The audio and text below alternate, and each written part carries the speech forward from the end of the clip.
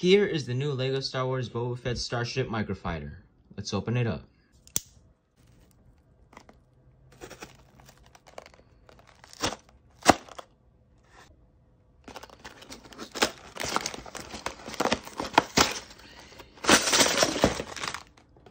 Inside the box there are 3 LEGO bags and 1 set of instructions. Let's build it. And here is the final build of this set. Now obviously we've got the Microfighter itself and 1 figure, and that is Boba Fett, and let's take a closer look at him. Now the Boba Fett figure that we get in this set is your average figure. There's nothing new or cool added to it. They obviously didn't change the shade of the helmet. But the main real difference is that he does not have his rangefinder. Yes, Boba Fett does not have a rangefinder, and that is a bit disappointing, but kind of understandable. But either way, he's got his normal Boba Fett face. He has some nice side printings as usual, and a jetpack, and also has his custom blaster.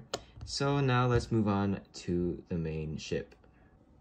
Now, the Slave one does not look too shabby, although there is some very weird features into this set, such as the big gaping holes in the side. Like, what the hell, man?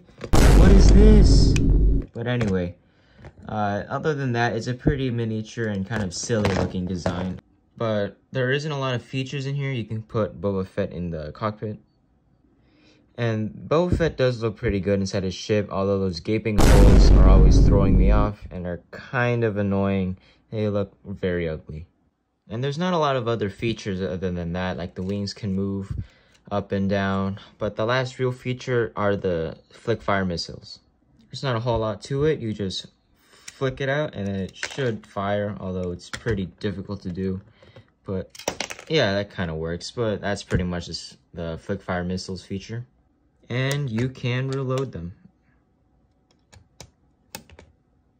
I also forgot to mention that there is one last little detail that you might like for this set.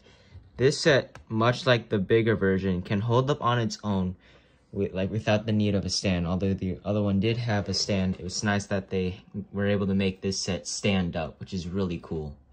And with that, the set was $10, and you get what you pay for, honestly. It wasn't a great set, but it is a nice little thing to have to add to your collection, if you're like me. But anyways, if you did enjoy this video, please like and subscribe. It would help me out so much. We just hit 1,000 subscribers, and I'm truly thankful for all of you who have subscribed. But thank you all who subscribed and supported me along the way. And I'll see you guys in the next video.